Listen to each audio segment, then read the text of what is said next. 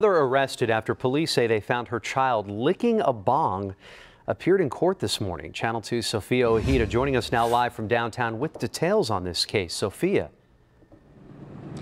Andy, according to prosecutors, the 2-year-old child was sitting in the front seat of a car, apparently licking a marijuana bong. Now, Talisha Davis, that mother, did appear in Harris County Court this morning around 9 o'clock. According to prosecutors, the child was alone in the front seat of that car when police found the child licking that marijuana bong.